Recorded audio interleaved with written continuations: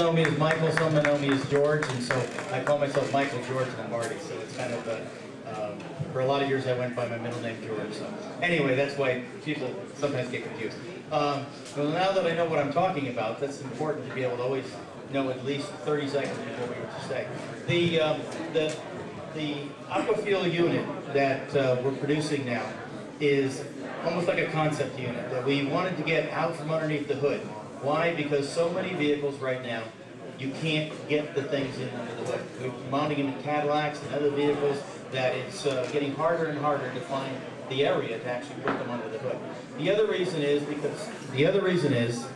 because so many vehicles under the hood temperatures in Florida especially can go in excess of 300 degrees.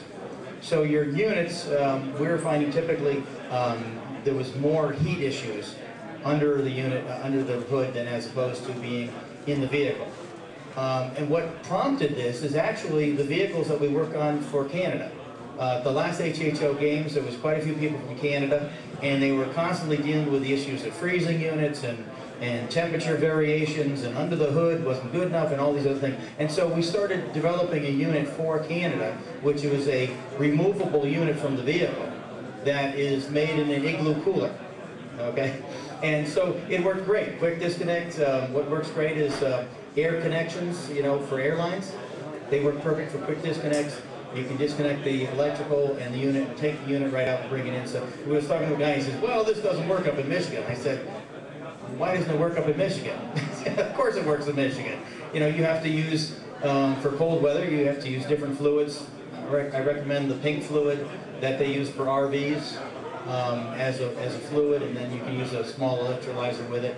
It works quite well. So, you know, this can be used for cold weather. Other people use very high concentrations of the potassium hydroxide, 23% to keep it. That's another avenue.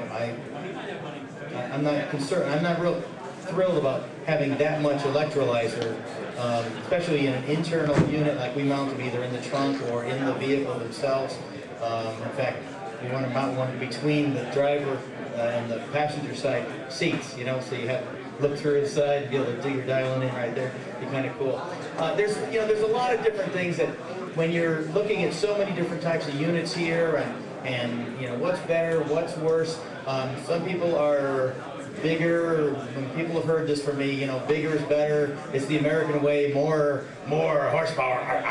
You know, you know what I'm saying? Is that it's very easy to fall into that. And if you're aiming towards production for the vehicle to run on hydrogen, that's all well and good. But if you're talking about combining with a newer vehicle that has electronics, I'm a person, a minimalist that believes in getting under the wire. Okay, if you're under the sensor level, which for most vehicles, I believe, this is my own personal opinion, is somewhere between 1/4 to 1/3 of a liter per 2 liters of engine size.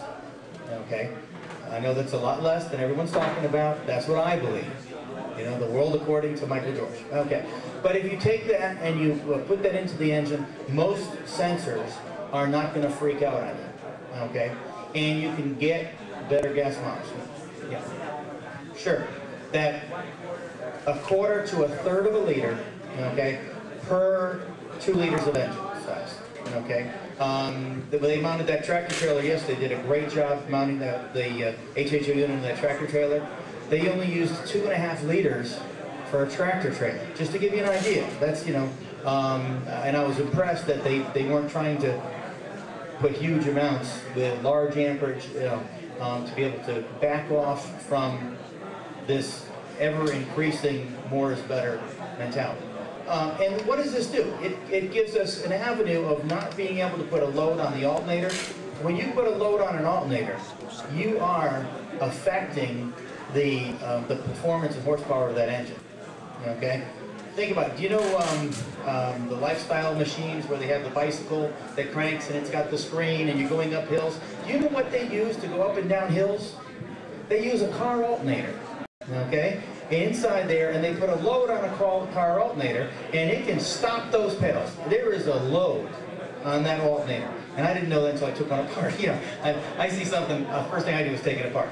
So it's, but that's just to give you an idea that there is a draw. And when you're, you know, talking over, especially over 10, 15, 20 amps, 30 amps, some cars, the newer cars, your sensor mods actually monitor your alternator output.